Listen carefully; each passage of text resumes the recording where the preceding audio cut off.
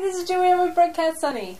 I visited potter David Norton at his studio, the Potterosa.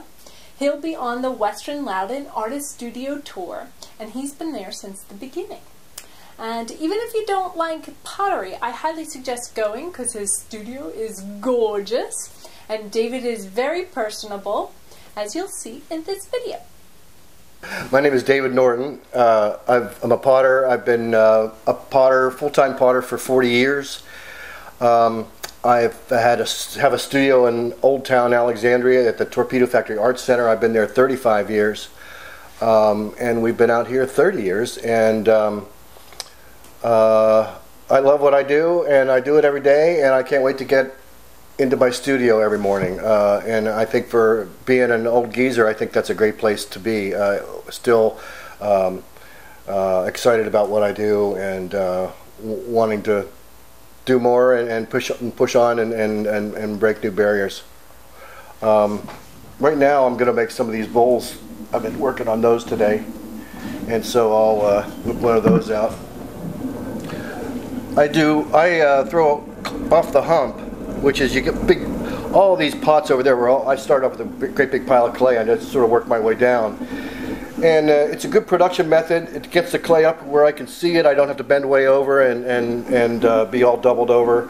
You make better pots this way. There's certain things about throwing off the hump that you can't do any other way, and I really like it.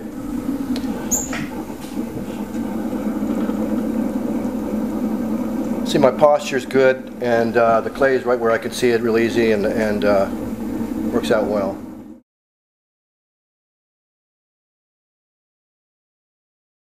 I was one of the original guys.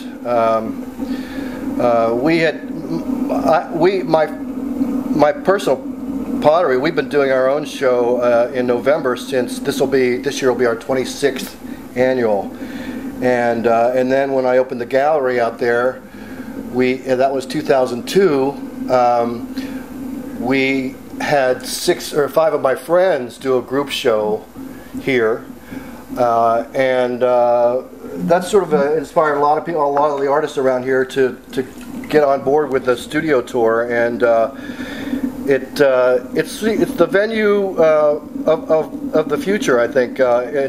Craft fairs, you never know what you're going to see, and the tour is for the discriminating art consumer who wants to plan their day and see just what they want to see and not what they don't want to see. And because really, if you hustle, you can only see maybe 7 or 8 in a day. So if you want to see pottery, for instance, then you can just go online and see what potters you want to see and plan your day and make it really an efficient day and see what you want to see and not waste your time.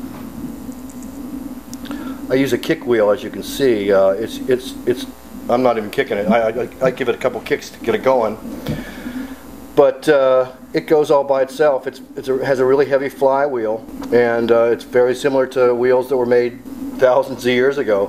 Mine has a motor on it, so I'm able to, when I'm centering and really huffing a lot of clay around, I can use the motor to assist me, and that's a good thing. Otherwise, my right leg would be 3 times the size of my left leg, which is okay if you get lost in the woods because you keep coming out in the same place. You go around in a big circle and you end up where you started. But anyway, I have a motor on this, and it sort of keeps it going a little bit easier.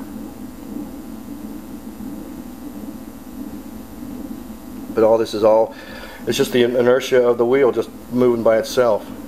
And there's a certain rhythm that you get with a wheel constantly slowing down. I can't describe it, but it's a fact of my pots, and they all kind of twist, and they all kind of slow down, and they all sort of hopefully capture some energy of the wheel and of me.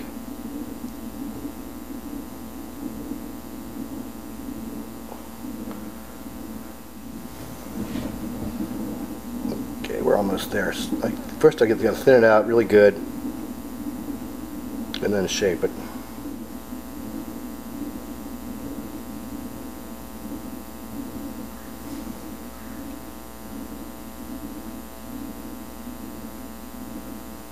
If you want to see David Norton finish that pot, Go check him out. If you want to see more videos from the Western Loudoun Artist Studio Tour, check out the playlist.